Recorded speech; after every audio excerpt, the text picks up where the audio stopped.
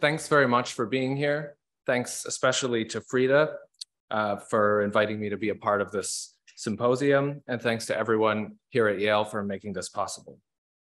My name is Izzy Kornblatt, and it's my great pleasure to introduce the third and final panel of the day, Make No Big Plans, South Street versus Co-op City, which will include papers presented by Sarah Moses, Joan Achman, and Frida Grahn. Before turning things over to the speakers, I want to say just a few words about the title of the session.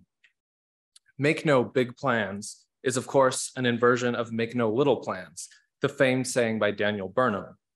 Until a few years ago, the source of Burnham's saying was unknown, and as a result, it was often thought to be apocryphal. But in 2019, the Chicago writer Adam Seltzer discovered the full transcript of an October 1910 Burnham speech, and there, at its conclusion, was the famed quote. In full, Burnham said, "Make no little plans. They have no magic to stir men's blood and probably will not themselves be realized. Make big plans. Aim high in hope and work, remembering that a noble, logical diagram once recorded will never die, but long after we are gone will be a living thing, asserting itself with an ever-growing insistency." As I believe Frida will describe shortly, it was Denise Scott Brown herself who flipped Burnham's phrase, arguing that planners in her own time instead make little plans. Reacting against the brutalities of urban renewal, Denise made the case for targeted interventions rooted in a multi-layered understanding of a place and carefully considered to avoid harming those without the power to stand up to development authorities. In a few minutes, Sarah will explore how Denise did exactly this in her work with Philadelphia's South Street. And Sarah will explore how Denise did exactly this, and Frida will show how Denise brought her argument to a 1978 conference in Switzerland, marking the 50th anniversary of SIAM, the Congress for Modern Architecture that was not exactly known for advocating sensitivity to local communities. But as Joan's essay on Denise's defense of the vast co-op city development suggests, Denise did not categorically reject big plans. Indeed, one of the virtues of the Toulouse provincial capital that Denise and Bob designed in the 1990s is the boldness of Denise's central gesture, the open diagonal axis that cuts across the site. It calls to mind Burnham's suggestion that a noble, logical diagram once recorded will never die, not least in that after the complex was under construction, a historical map came to light showing that centuries earlier, a street had crossed the site in almost the exact same place.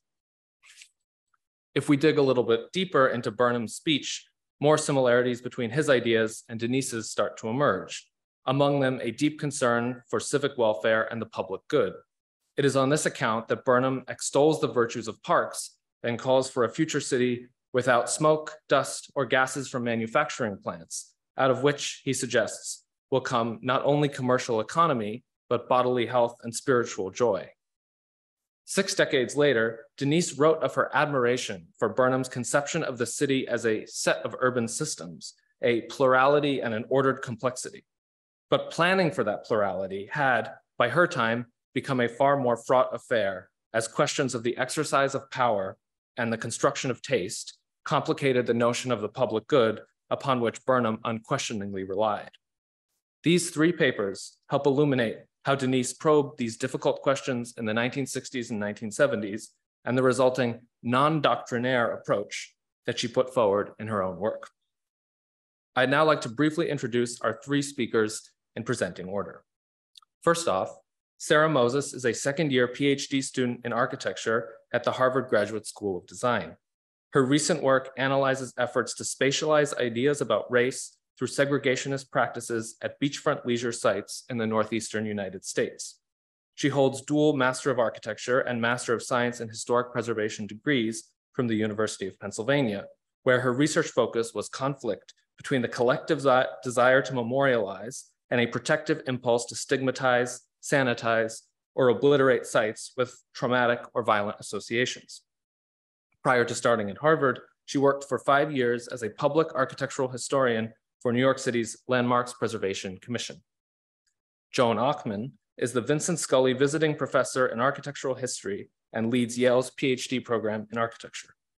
She is an adjunct professor at the University of Pennsylvania and previously taught at Columbia University for over 2 decades and served as director of Columbia's Temple Hoyne Buell Center for the Study of American Architecture from 1994 to 2008. She began her career at the Institute for Architecture and Urban Studies in New York, where she was an editor of Opposition's Journal and was responsible for the Opposition's book series. Among her many edited publications are her award-winning anthology, Architecture Culture 1943 to 1968, The Pragmatist Imagination, Thinking About Things in the Making, and Architecture School, 3 Centuries of Educating Architects in North America. She was named a Fellow of the Society of Architectural Historians in 2017. And lastly, as many of you remember from earlier today, Frida Grahn is an architect, architecture critic, and architectural historian, and the convener of this symposium, as well as the editor of Denise Scott Brown in Other Eyes, Portraits of an Architect. She holds a Master of Science in Architecture and a Master of Advanced Studies in the History and Theory of Architecture from ETH Zurich, and her writings have appeared in a variety of journals. In addition to her work as an architect and project manager in Swiss architectural firms, she has lectured at universities in Switzerland, Sweden, and Germany. She co-curated the exhibition Territory as Palimpsest, the legacy of André Corbeau's at the Academy of Architecture in Mendrisio, Università della Svizzera Italiana, apologies for my pronunciation, where she is writing a doctoral thesis entitled The Swiss Reception of Robert Venturi and Denise Scott Brown, 1970 to 2000. I'll now let Sarah take it away. Thank you, everyone. Thank you. It's an honor to be here among people whose work has meant the world to me, whose support and whose thoughtful writing I've benefited from tremendously. In preparation for being here today, I did read my first draft and screamed out loud in horror to no one. I want to thank Frida especially for her kind and careful and very patient editing. Thank you. I speak first of the power of the planner's pencil. In 1946, as he later made clear to the interviewer Lenora Burson, the Philadelphia Planning Commission Executive Director Robert Mitchell, and I quote him, picked up a pencil and drew a line across a map. That line became the Crosstown Expressway. The Crosstown was to complete a circuit of Center City, Philadelphia that the Schuylkill, Delaware, and Vine Street expressways were otherwise to form.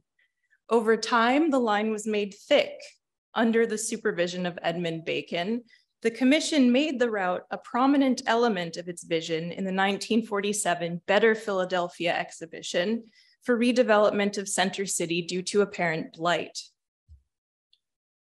By 1955, the route was planned as a 2.8-mile, 8-lane depressed highway to replace Bainbridge and South Streets. And you see it, oh, that's terrible. You see it referred to as the South Street Expressway here rather than the Crosstown.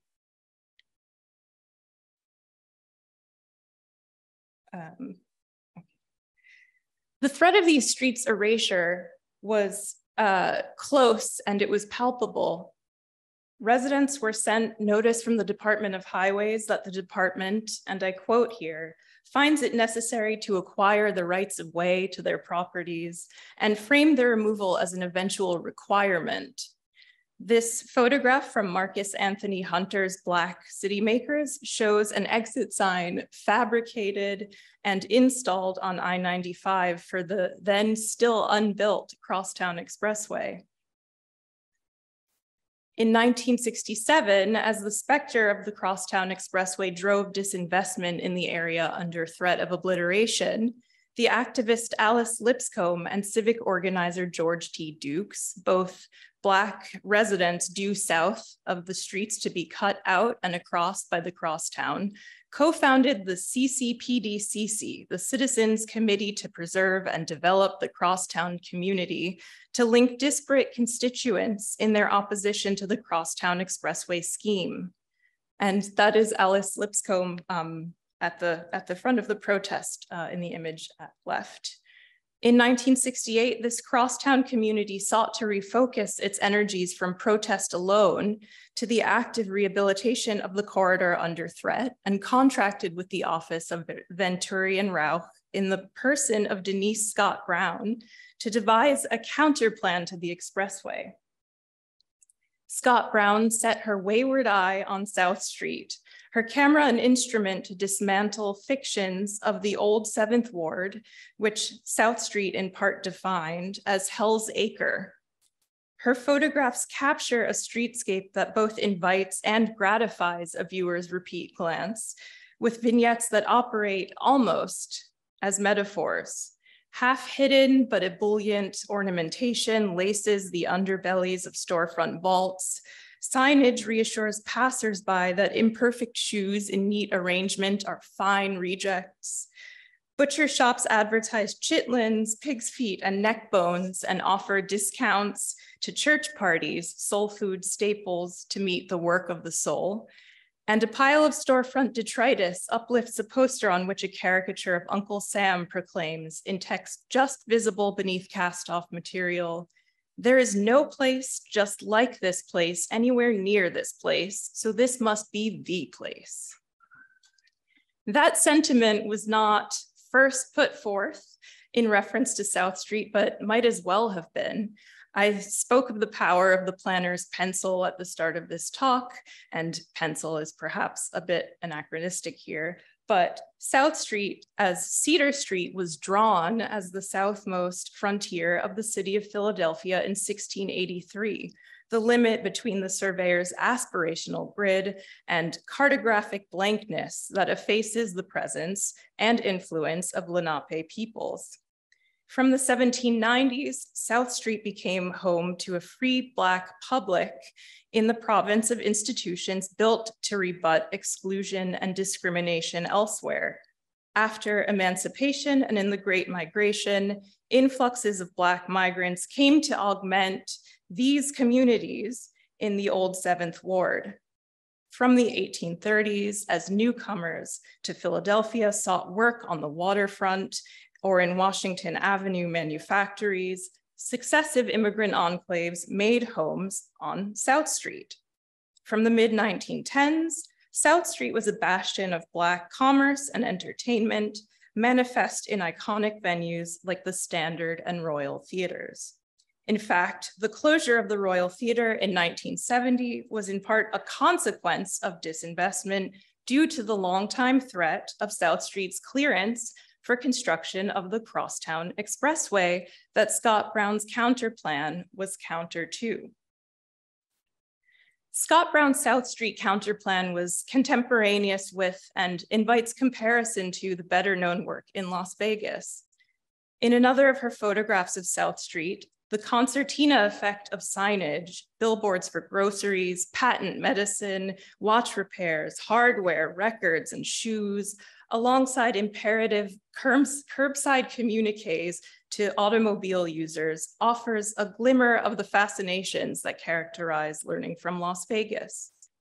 The South Street contract for the office came with the Crosstown community advisor, Janet Sheff-Reiner's incisive remark, and I quote her here, "If you can like Las Vegas, we trust you not to neaten up South Street at the expense of its people." In interviews and publications, as Craig Lee spoke about earlier today, Scott Brown makes reference to her African view of Las Vegas, an inducement to learn from the landscape as a result of an awareness of a dominant valuation of culture at odds with a homegrown ethos in her experience of South Africa, and I quote her, "Between the polite England-dominated views of what art, landscape, and culture should be, and those derived from what was actually around us, in my case, the Veldt, Johannesburg, and African cultures as they hit the city." As in the Las Vegas work, Scott Brown's appreciation for what was, rather than what ought to be, saturates the minimum intervention strategies of her South Street counterplan. Although Venturi and Scott Brown were then residents of the I.M. Pei-designed Society Hill Towers, built as the centerpiece of a clearance and redevelopment scheme due north of South Street, their engagement with South Street was intimate. The pair were then dependent on an inheritance from Robert Venturi's father, the Venturi fruit and produce business at 1430 South Street for an income. In fact, in the counterplan's photo montage of South Street, Venturi store trucks are visible where the pink arrows are. For the firm, the South Street counterplan was a potential generator of future business, a milestone, as what Scott Brown refers to as the first community project we undertook as practitioners, not academics, and a test site for theories about Main Street. In Reminiscences, Scott Brown frames South Street as, quote, a commercial strip at the scale of Main Street. It could in fact be called the Main Street of Philadelphia's Center City Black community. In public testimonies, opponents to the Crosstown Expressway scheme drew attention to its disparate impact on Black residents. Construction of the Crosstown was liable to displace 6,000 or more individuals, 90% of whom were Black. In 1964, the real estate broker George Scott made repeat reference to the Crosstown Expressway as Philadelphia's Mason-Dixon line. The Crosstown community co-founder George Dukes spoke of the expressway as a tactical moat, a defensive imposition drawn from above from the omniscient perspective of a planner's aerial maps and route plans. Opposition to the expressway in public hearings in May 1964 came mere months before a Black citizens' revolt to counter police violence in North Philadelphia, one of the first in a series of actions across the United States that rose to a zenith in the long, hot summer of 1967. In 1967, in fact, objections to a store owner's discrimination against Black customers on South Street were met with injunctions to obstruct their protest. Commissioner of Police Frank Rizzo oversaw the deployment of 500 police officers in riot suits to quash nascent unrest in the streets. In one of Scott Brown's photographs, the watchwords Black Power writhe across a vacant storefront in aerosol paint. A viewer senses that, invisible to the camera, the assertion of Black presence under peril of abuse and obliteration render the air electric.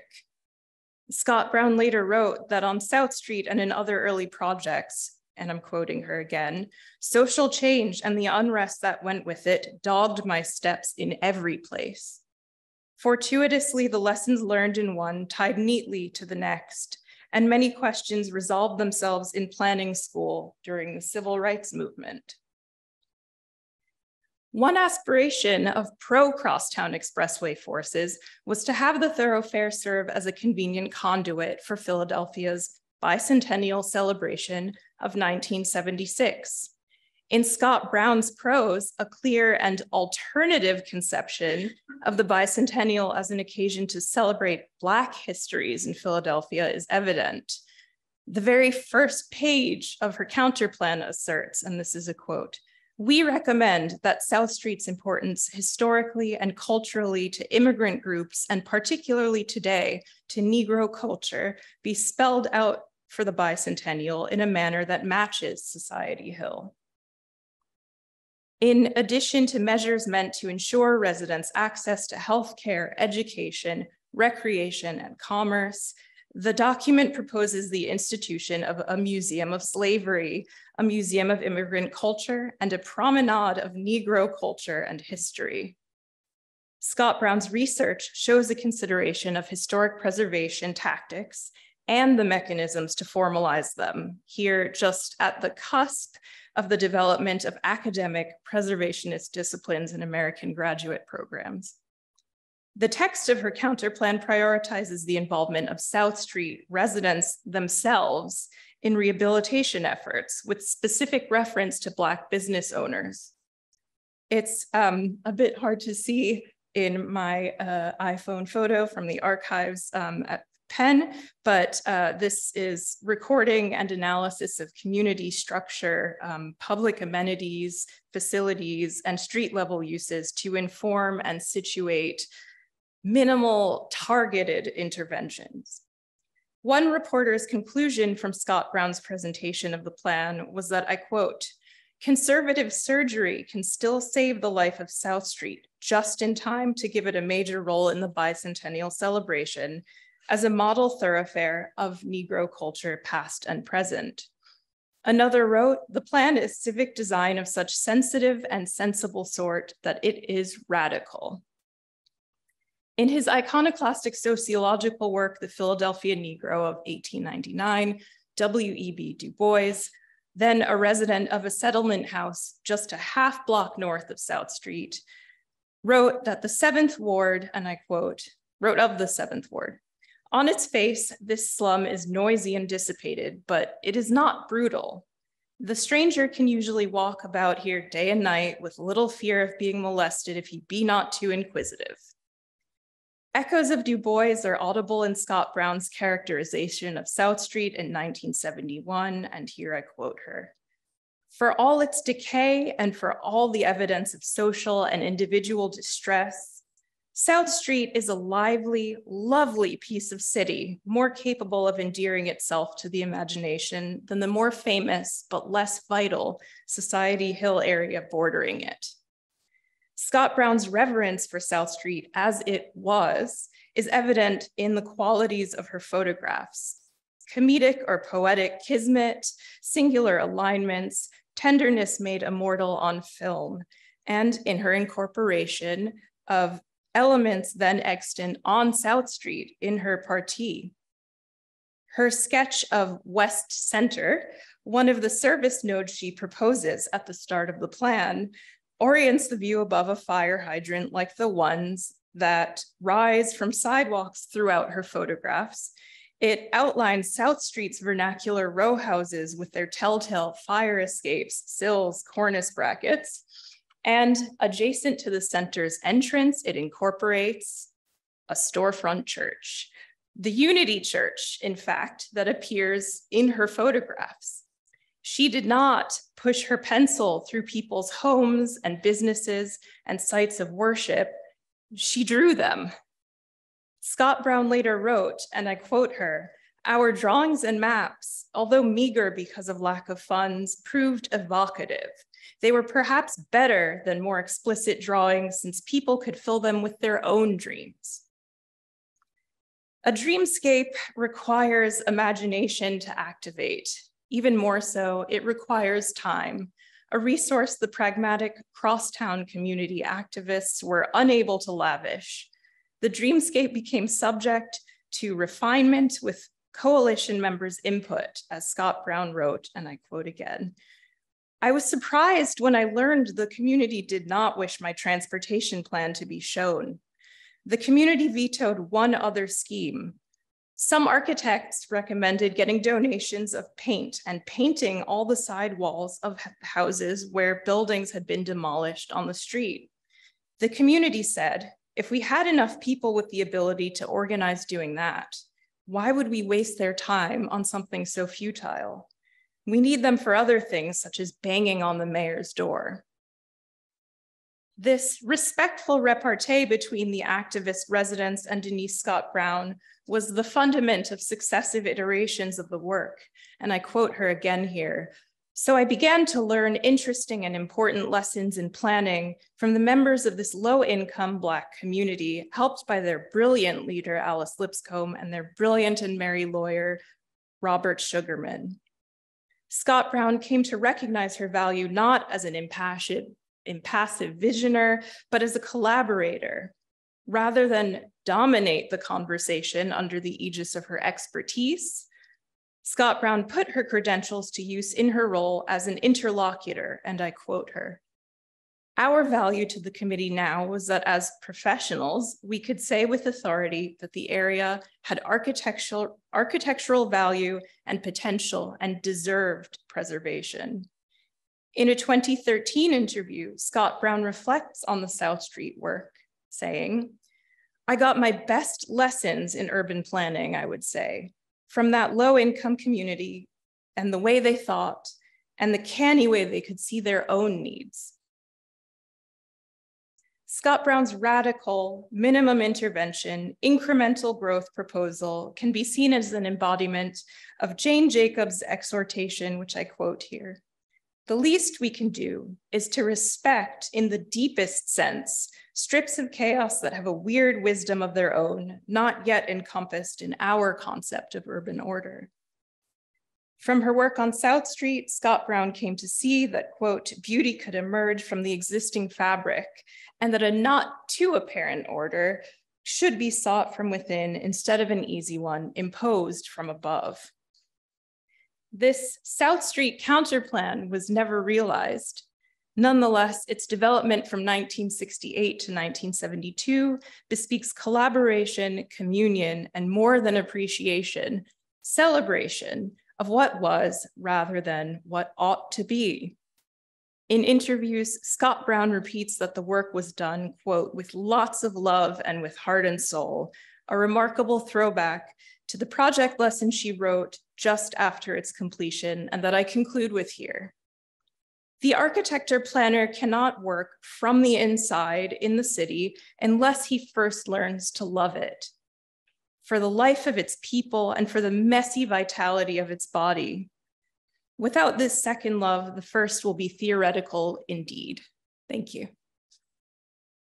Hi, Denise. It's wonderful to see you too. And I'm looking forward to your comments after this. And in fact, I'll begin by saying that Denise has said that the idea, the thesis of the duck in the decorated shed occurred to her and Bob as they were commuting up to New Haven from Philadelphia to teach here and looking out the train window and seeing the vernacular industrial buildings, and then of course arriving here at the A&A building. And that led to the duck in the decorated shed. And I should tell you that commuting up to teach at Yale these days from Philadelphia and looking out the window, going north on the left and seeing Co-op City has in some ways prompted the talk I'm about to give. So among the various learning from paradigms put forward by Denise Scott Brown and Robert Venturi, starting in the late 1960s, the most celebrated is learning from Las Vegas, the design studio they taught with Steve Izenour here at Yale School of Architecture in the fall of 1968, and the book of the same name that resulted 4 years later.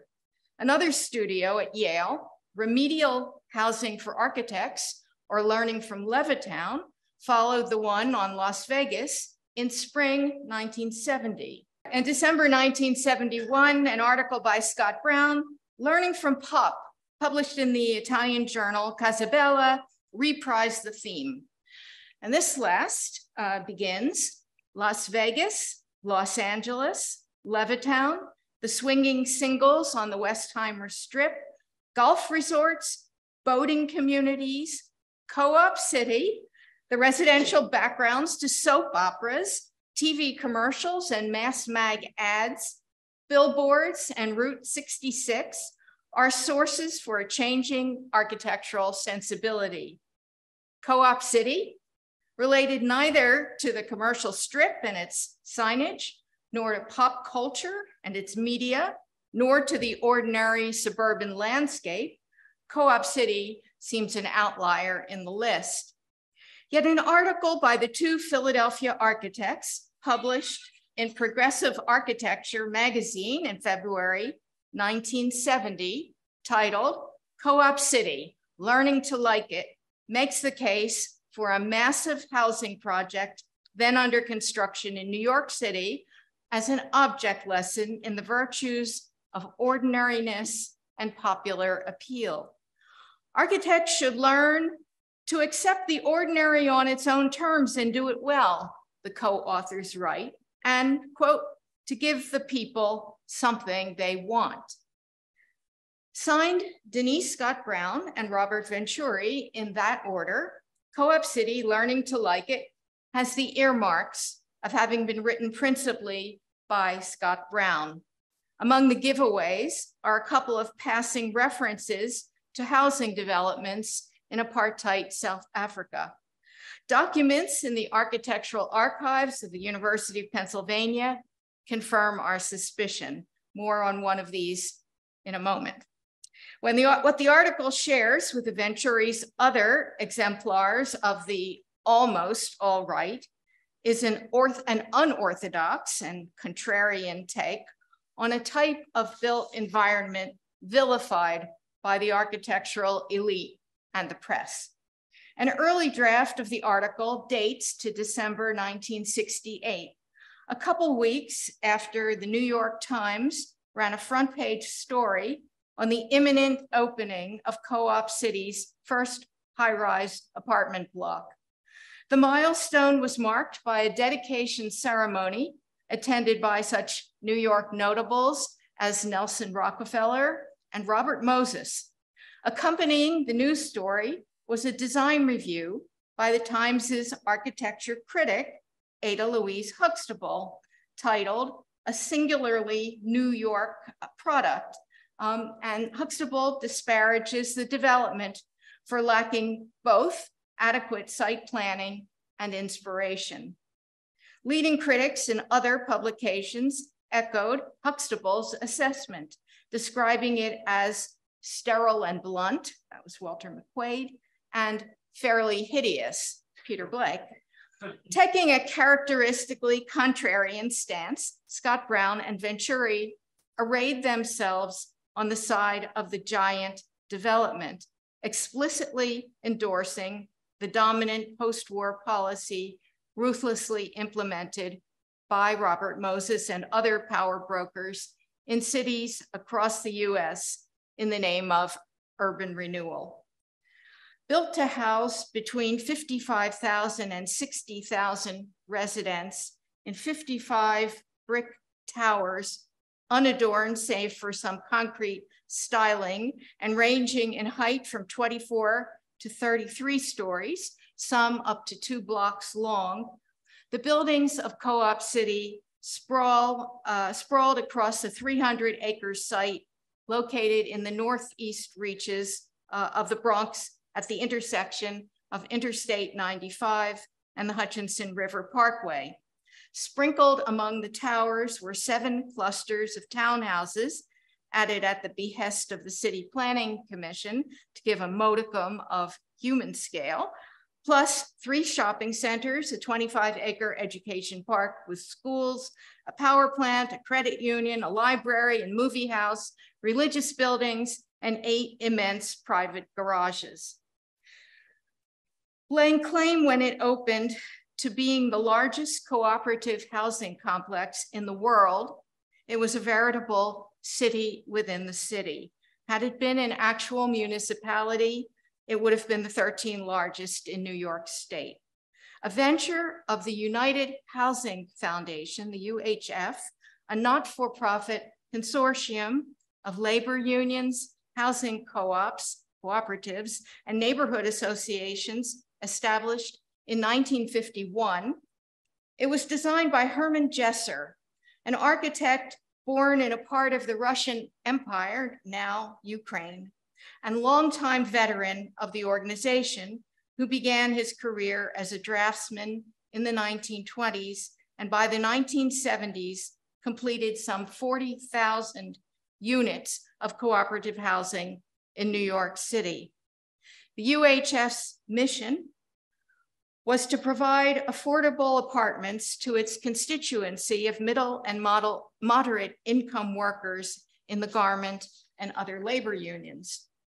Heavily subsidized by both the state and city, the construction of Co-op City was paid for with a long-term, low-interest mortgage worth a record $330 million and a 30-year tax abatement financed under the Mitchell-Lama Act, an affordable housing program introduced in 1955.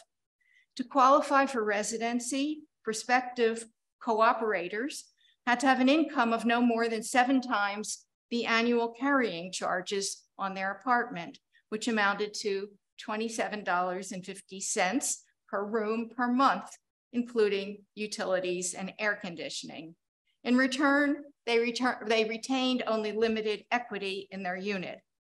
Jesser and his team kept costs to a minimum through economies of scale, scrupulous budgeting and scheduling, and especially the UHF's practice of serving as its own contractor. Combined with an uncompromisingly no-frills approach to design, this formula enabled the UHF to provide Co-op Cities residents with functional and relatively spacious interiors, which even Huxtable and other skeptics subsequently had to admit meant good apartments at unbeatable prices.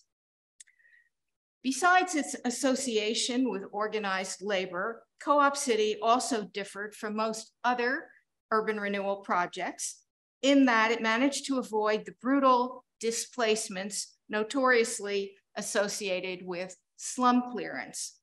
The marshy site on which it stood was previously home to a theme park called Freedom Land that opened in 1960 and went bankrupt in 1964, taking down the famed real estate mogul and financier William Zeckendorf with it. Brainchild of a former Disney designer, the park was dedicated, as its name suggests, to mythifying American history through creative Imagineering. One might have expected Scott Brown and Venturi to have been more enamored of Freedom Land than its uningratiating successor. Ironically, at an intensifying moment in the Cold War, early articles on Co-op City did not fail to suggest similarities between the New York behemoth and the mass-produced housing being erected at the same date on the outskirts of Moscow. Scott Brown and Venturi's brief on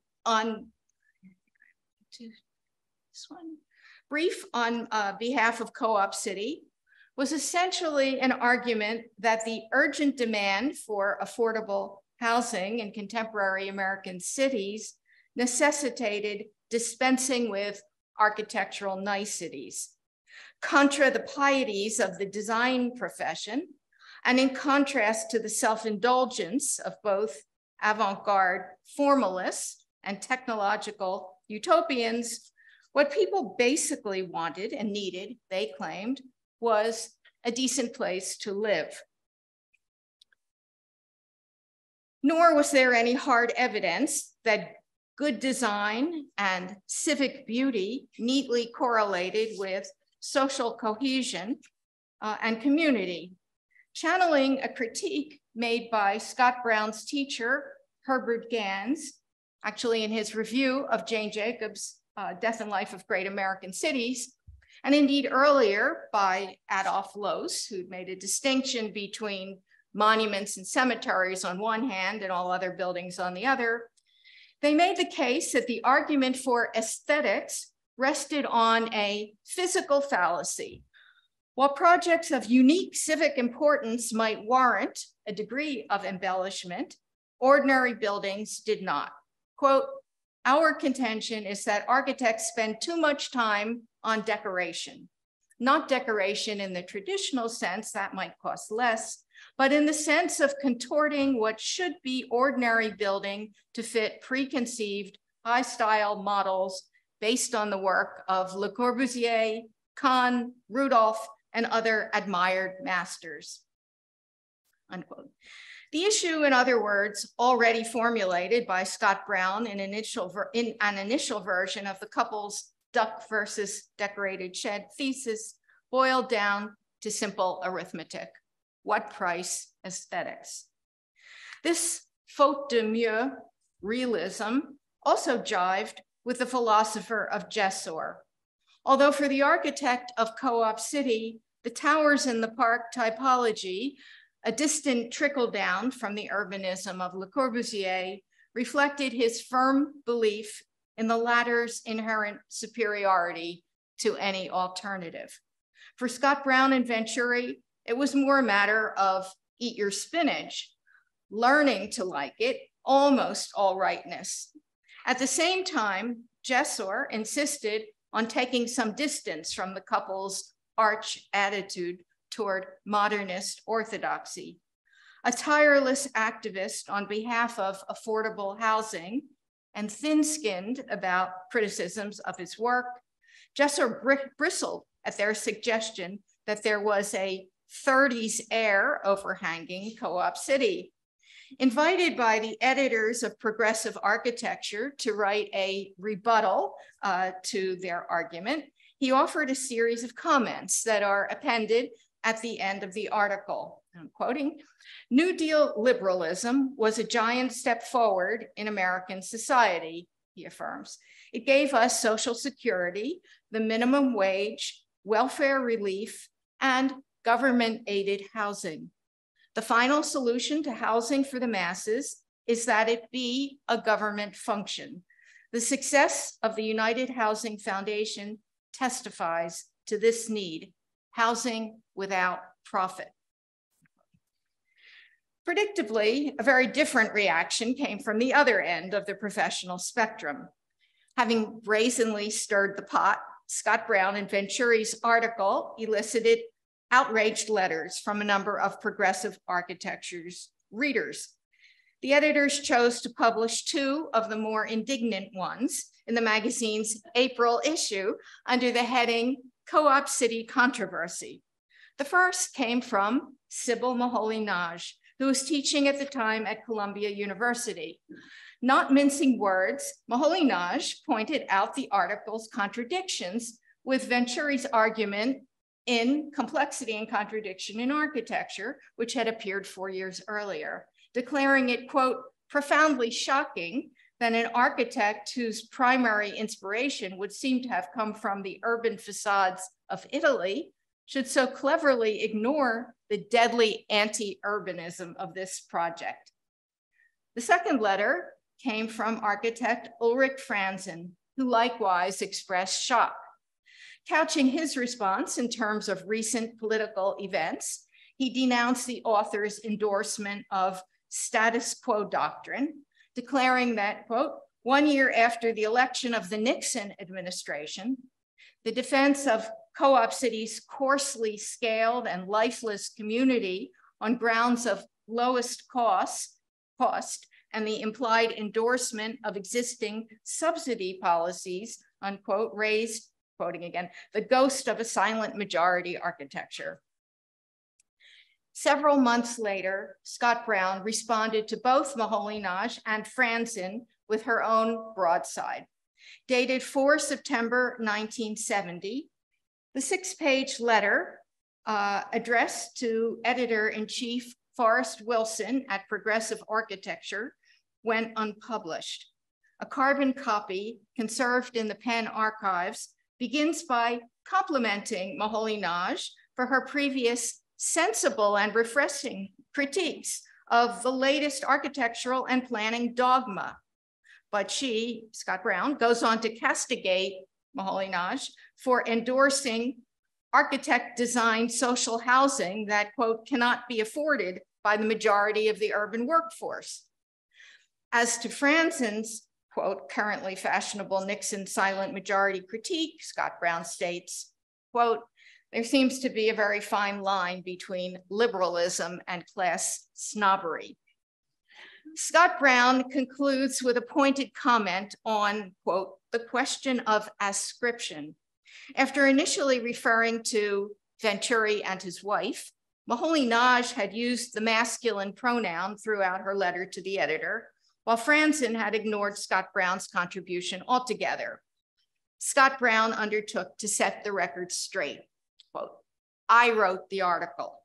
It contains an inseparable amalgam of our shared opinions, but owes as much to my planning experience and research in housing here and particularly in development areas as to either of our architecture, as much to that as to either of our architectural theories. For the record, one of us writes the first draft, the other adds, criticizes, and edits. Whoever is named first wrote the first draft. This is a fairly standard academic procedure.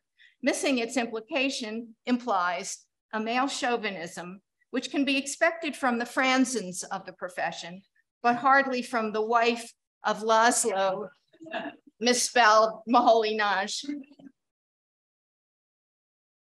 Clearly, Co-op City learning to like it touched hot buttons. Half a century later, at a time when affordable housing, urban housing remains as desperately needed as ever, judgment on Co-op City may still need to be deferred. While the complex has had its share of problems over the years, from construction issues to rent strikes and financial scandals, the pragmatic idealism or idealistic pragmatism that originally underwrote Hermann Jesser and the UHF's conception cannot altogether be dismissed. One former resident, Supreme Court Justice Sonia Sotomayor, who moved to Co-op City as a teenager from a more dangerous and decrepit area of the Bronx, recounts in her 2013 autobiography, quote, "We moved into one of the first of 30 buildings for a development planned to house 55,000. Yes, Co-op City was the end of the earth, but once I saw the apartment, it made sense. It had parquet floors and a big window in the living room with a long view. All the rooms were twice the size of those cubby holes in the projects." There's probably still a lesson to be learned here. Thanks. Okay, so hello again. We have reached today's final paper. Before I will leave the floor to our main character today, Denise Scott Brown. I'm happy to share my paper on another 50th anniversary, namely that of Siam in 1978. On the afternoon of July 1st, 1978, about 150 people gathered at the Chateau de la Sarraz, a castle perched on a hill overlooking the plains of Western Switzerland, not far from Geneva. They did so to commemorate the 50th anniversary of Siam, the International Congresses of Modern Architecture, founded at the castle in 1928. And here we see a photo from that occasion. It was founded on the initiative of Hélène de Mandreau, who was an important patron of the arts and architecture, and a group of 28 architects, including Le Corbusier. And here we see a scheme that he presented at that occasion. And 50 years after this event, during a 2-day seminar entitled Meaning and Architectural Expression, the medieval stronghold became a convergence point for currents of 20th century architecture. On the one hand of the functionalist tradition, represented by original members of Siam, such as Henri Robert von der Mühl and Alberto Sartoris, both present in 1928, and Alfred Roth, who was not. And on the other hand, of a new interest in communication in architecture, represented by Denise Scott Brown and Robert Venturi. Interestingly, there are no known photos of the seminar in 1978, very much unlike the event in 1928. So the event took place during a reappraisal of the Siam doctrine and was characterized by an ambivalent duality of celebration and critique. And the critique had been uttered internally already during the summer school in Venice, as we saw earlier in the paper by Denise Costanzo. So Siam had been very influential. They had been the voice of the modern movement, promoting rationalization and a vision of the functional city divided in zones, as described in the Athens Charter of 1933. And the ideas were implemented on a large scale after the Second World War. And Alfred Roth, again, who we see here on the left, was not present at the foundation of Siam, but he worked with Le Corbusier on the competition for the League of Nations in Geneva and on the Athens Charter as well. So these CM-inspired renewal projects were soon criticized for their negative impact on aesthetics and social structure of cities, among others by Jane Jacobs. We know this critique. So at this point in time, in 1978, the functionalist tradition was being replaced by a new discourse on language and meaning in architecture. And Scott Brown and Venturi criticized CM functionalism for neglecting this aspect of architecture. And we see how the language of the event's description is indebted to this discourse on sign theory and language in architecture. And I quote, "The deep meaning of an architectural expression often remains hidden from users, spectators, and even specialists. On the other hand, through physical objects, it can acquire a stable image and become a sign." So this is how they express themselves, and this is translated from French. But the argument and this duality between functionalism, the traditional functionalism, and the new interest in communication was expanded in the contribution by Scott Brown. Her lecture added a social and political dimension to the largely formalist debate, arguing for user participation and preservation of the existing urban fabric, a consequential message as seen in the accounts of media representatives and students who attended the seminar. And her concern for urban meaning and readability was seen already in her essay, The Meaningful City, published in 1965, which we have seen earlier today. So on February the 2nd, 1978, the organizer of the seminar, Pierre Bechler, sent a letter of invitation to Mrs. and Mr. Venturi.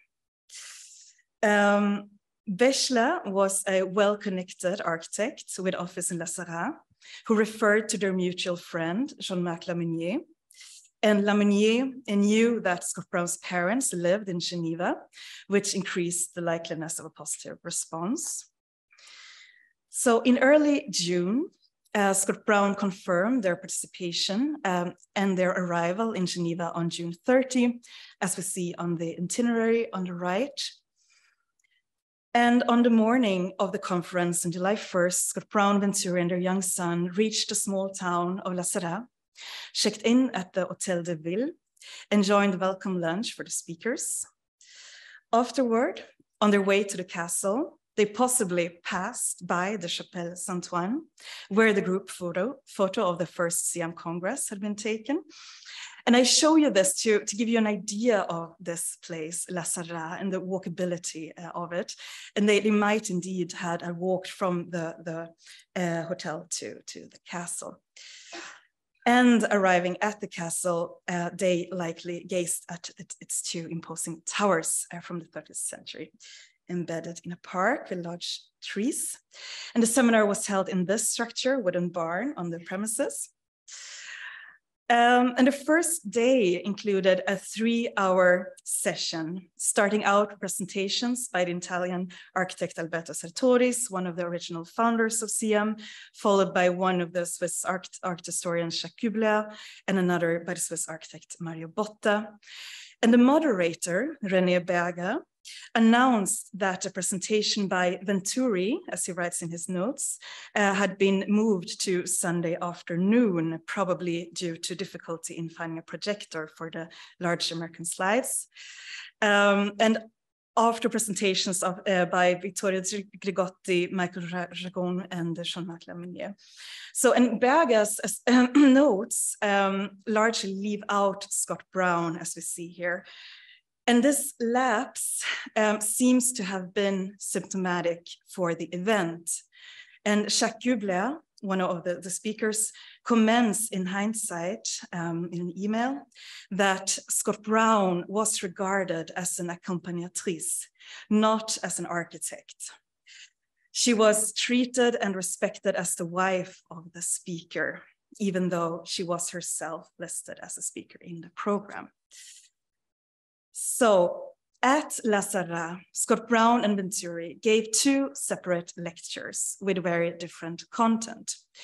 The 2 themes were in fact proposed already in the invitation, suggesting that at least the organizers knew the distinction between their interests well. So we had social environment and architectural expression and political ideologies and architectural expression. Yeah, those were the titles of their talks.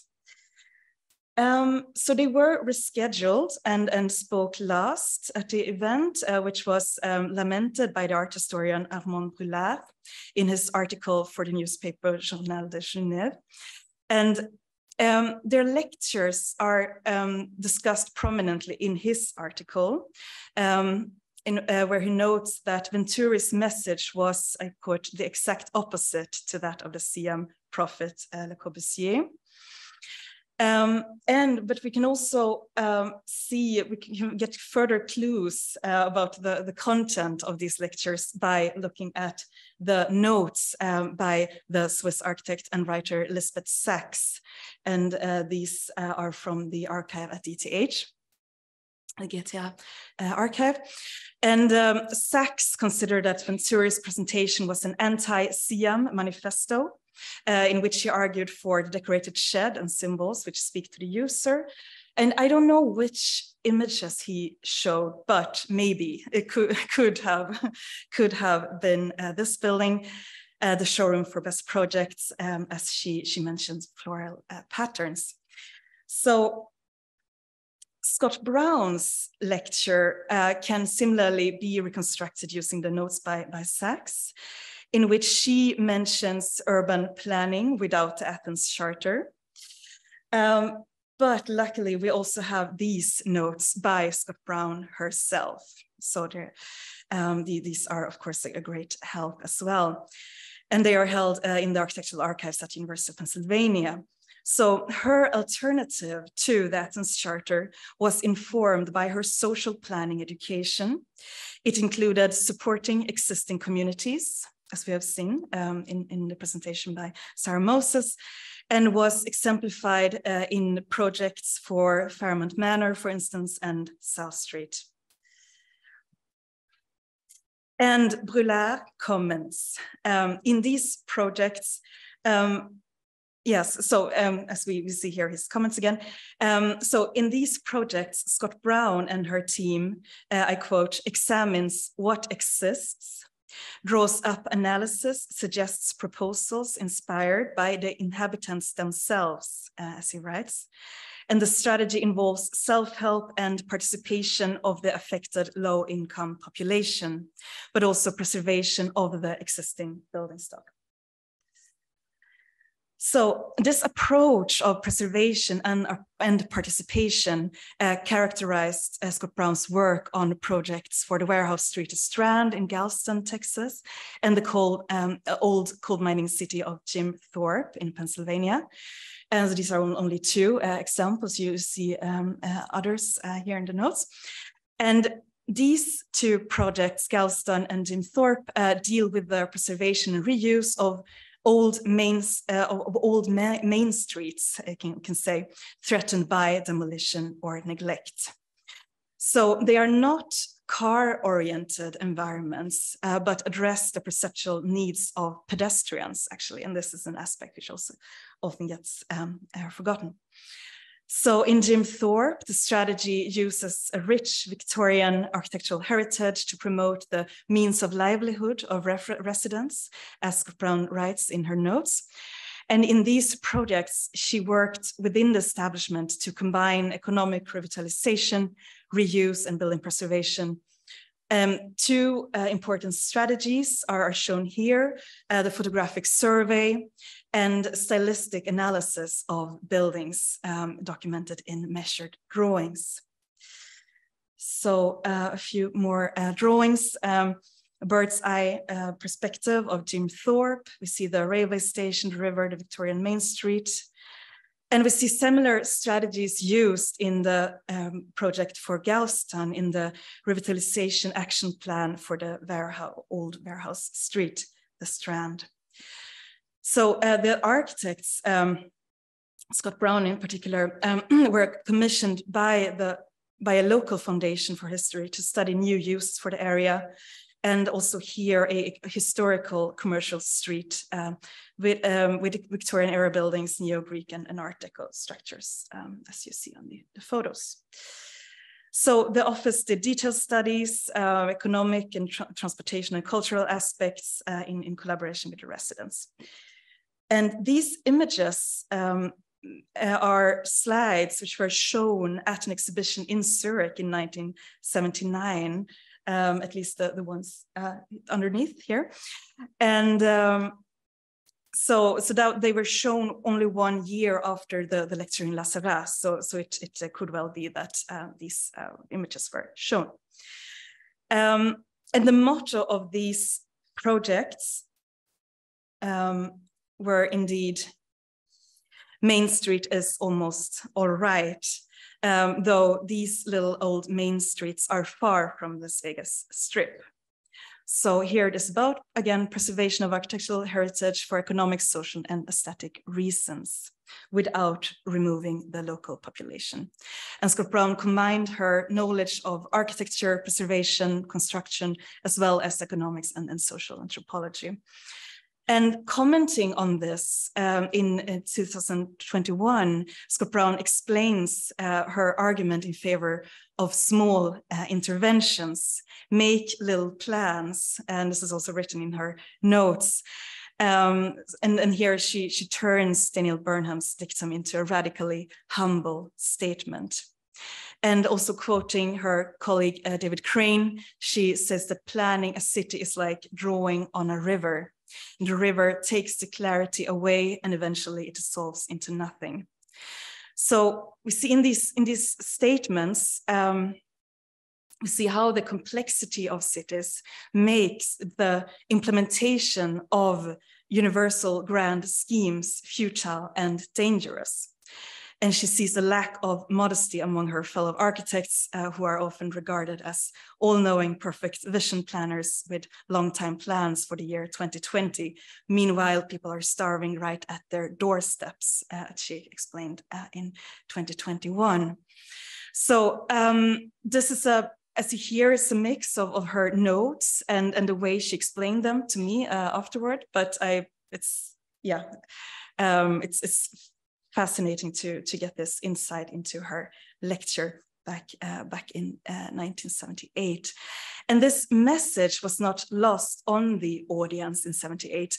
Brulard wrote admiringly of Scott Brown's conviction, and he commented that the two voices from America did not propose any great new idea, no theory, no recipe, but the meaning of their concrete work, committed not to the service of clients or municipalities, but to the service of people and communities.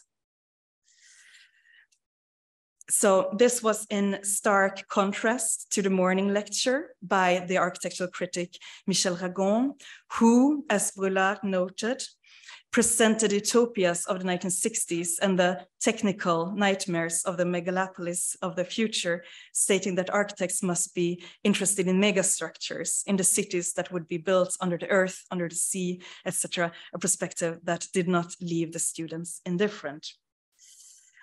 And the architecture students present at La Sarraz were not the only ones who objected to Ragon's polemical presentation.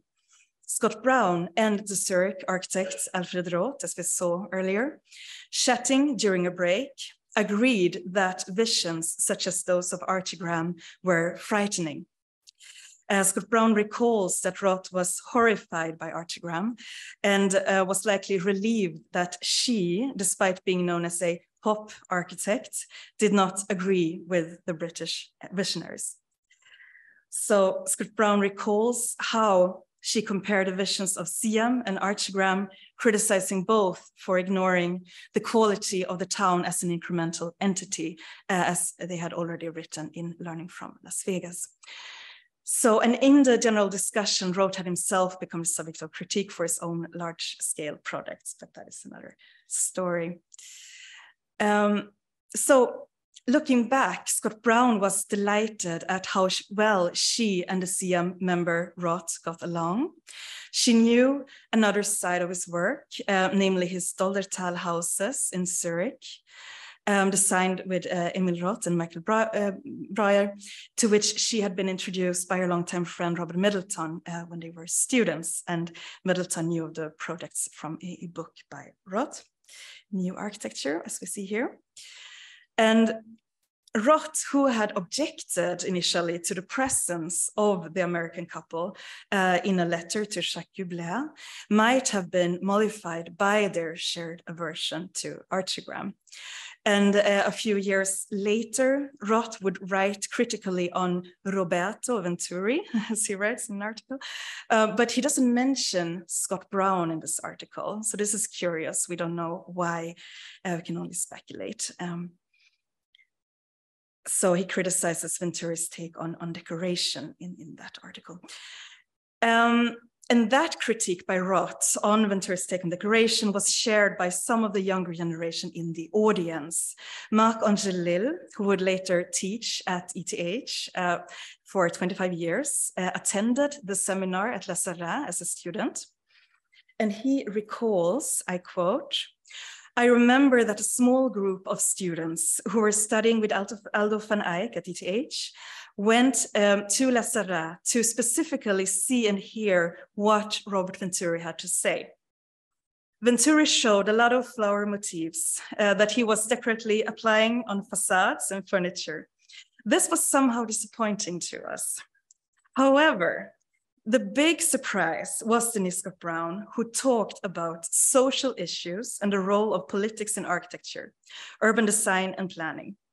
In hindsight, her lecture marked my future development, though I did not know at the time how influential she would turn out to be."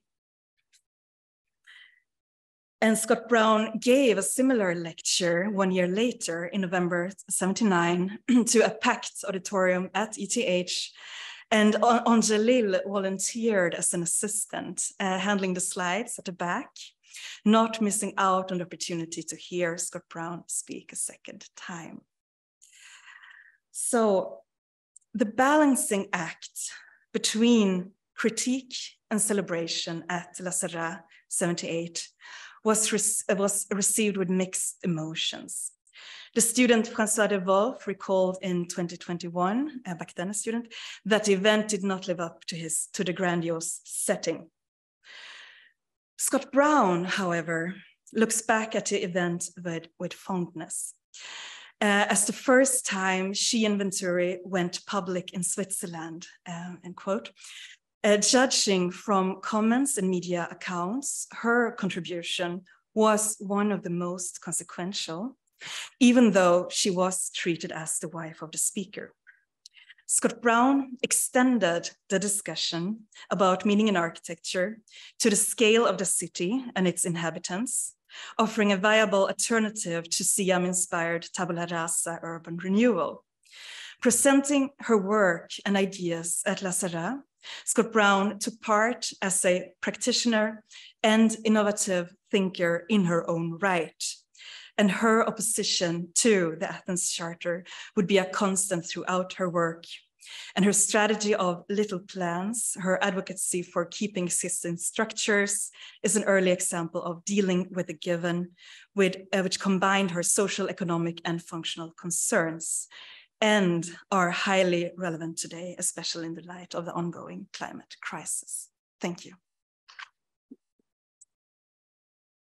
Please, Denise, the floor is yours. Okay, I've got about 3 points only, but the first one is a little bit more about La Sarraz. It was my great pride and joy that I gave that lecture in French, and even that did not amaze them. I said, would you like it in English with nuances or in French rather simple? And they said, we love your Parisian accent, please do it in French. And I didn't know I had a Parisian accent, but so that was amusing. And then let me think of what the other stories were.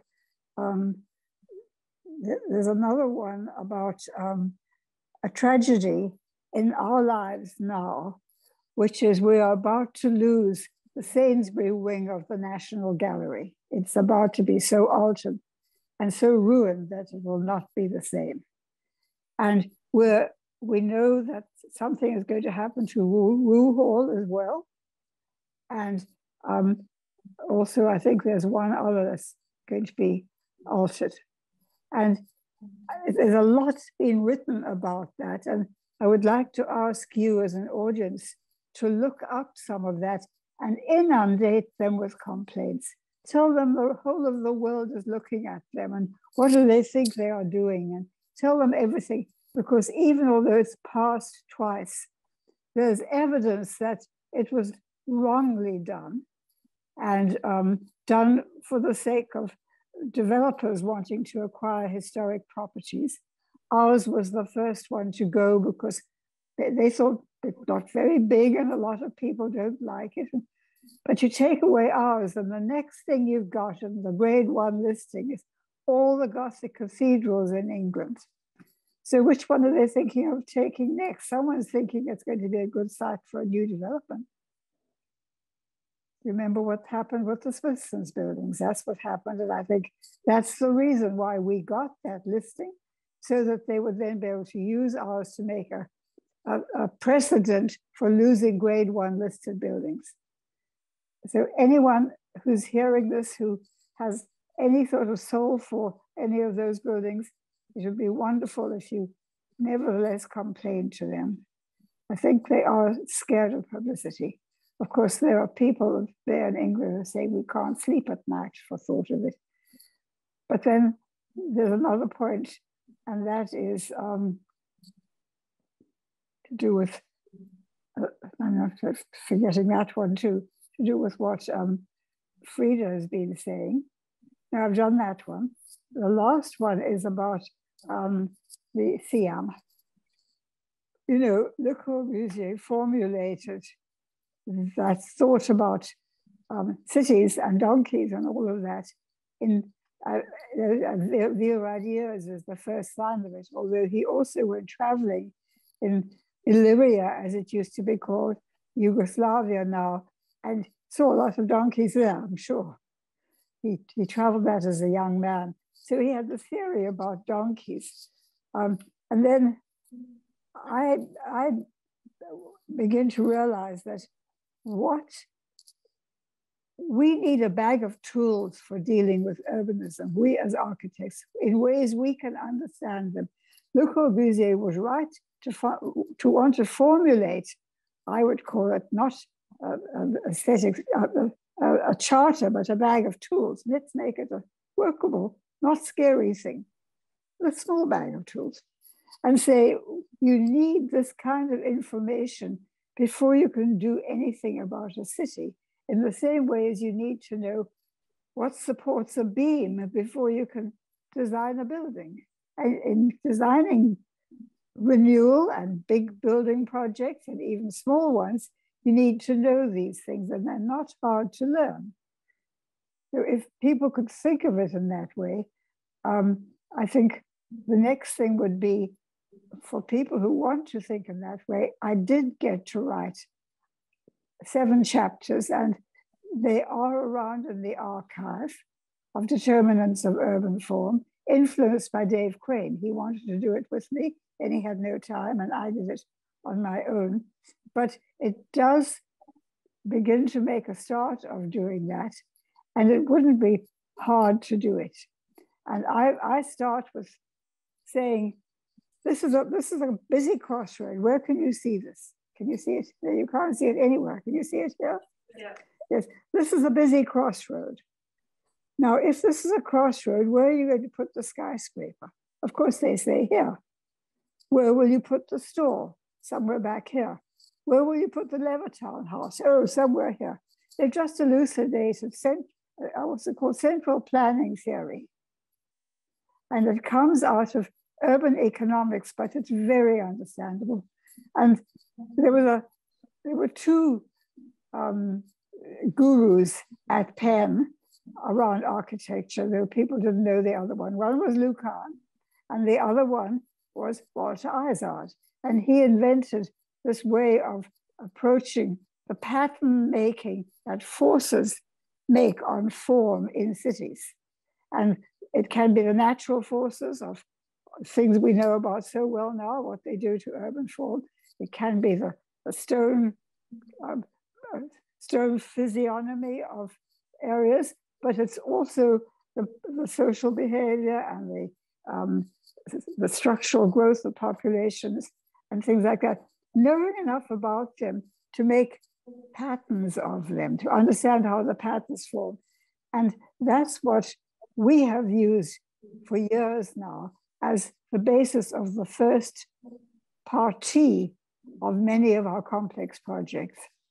And that is not hard to learn. And if you want to see some rather basic ones, the chapters Denise Costanza quoted from Signs and Systems in Cities do an outline of it, activity patterns and other kinds of patterns. And it's worth reading, it's very readable. And it does help you to do that. Then there come other ways of forming buildings and plans, but usually it's another scale. The first ones are like at a quarter-mile radius from where your project is, something like that. So that's what I have to say. It's been a joy to listen. It's been a charming thing. And I hope that, that some of you will think about these things. Au revoir, bye-bye, ciao. Guten Abend. I don't know what it is you want at Yale, but I think you've got it all there. Thank you, Denise. Denise, don't go away just yet, okay? It's Deborah. Okay. Can you see me? I don't know if you can see me or not. Deborah. No. I should tell you one other thing, Deborah. Not your fault. It's that last meeting at Yale that where our work was made into a show, and then there was a conference, rather like this, a day's conference on a Saturday, no, on a Friday, maybe a couple of days. And it was a pretty nice conference, and I helped a lot with the show, and I've done all the descriptions and all of that, designed a little seminar area in the show itself so people could sit and learn. And when it came to the conference, it turned out I wasn't going to be in it. Thank you, Bob Stern. I was going to say I wasn't Dean then, because that wouldn't have happened. So what happened was, he said, yes, you'll be in it on Saturday. And everyone left on Friday. So I gave it to the students. And the students went and told Bob Stern that I'd given the best lecture of all. And and now with the National Gallery and Mr. Finaldi there, the new director, he has chosen not to know I'm an architect. And he came to our house because he knew he had to meet with us. We were the architects and I was there. He decided I must be a lady donor. What else could I be? What a charming house, he says. You don't even recognize it as perhaps being by, what's the name? Not Margaret MacDonald Mackintosh and Charles Rennie Mackintosh. That building, the inside woodwork is very likely by them. The people were Germans, and it was done before he died, and it looks very like his work. He didn't recognize any of that, trained though he was at Courtauld. And then later he says, he drafts a letter for his people to write to the conference people, and he says, he mentions Denise Scott Brown, how does he put it? Denise Scott Brown, wife of Venturi, 90 years old. In other words, don't listen to her. So that's the guy I'm asking you to write to his employers and tell them he's doing the wrong thing, and the whole world is looking at him, at them. Everybody in this room is going to write after your impassioned speech. Yes. I first and foremost want to thank you. And I say this as a woman architect and actually as someone trained as a planner, for being an inspiration for women of my generation, and I trust for women younger than I as well, because I've gotten pretty old myself. So I want to thank you, and thank you for participating today. Thank you for all the great work you've done, and thank you for being an inspiration to so many of us, women, students, architects, planners, and citizens of the world. I also want to thank Frida for pulling this conference together. We had many hundreds of participants online, so thank you to all of them. Thank you for everybody who spoke, and for our moderators. Thank you to the J. Irwin Miller Fund here at the School of Architecture that helped support this event. And again, thank you, Denise. We have a tradition here that's not a Bob Stern tradition. We don't drink martinis. We actually have a drink appropriate to the person being honored and celebrated, because that's much more hospitable. And one thing architects and planners need to be is actually hospitable. Andrew Benner, who is a faculty member and who runs our gallery now, is also a bit of a mixologist in his own right. And he found a drink served at the Sky Bar in the Waldorf Astoria in Las Vegas. And it is actually called the Strip. It's a cocktail called the Strip. So I'm sorry you won't be with us at tonight's reception in your honor, but you are definitely with us in spirit and as an inspiration. So we will be serving this gin and elderflower cocktail, the Strip, in the reception this evening in your honor. Drink a toast to us. We definitely will. Thank you so much.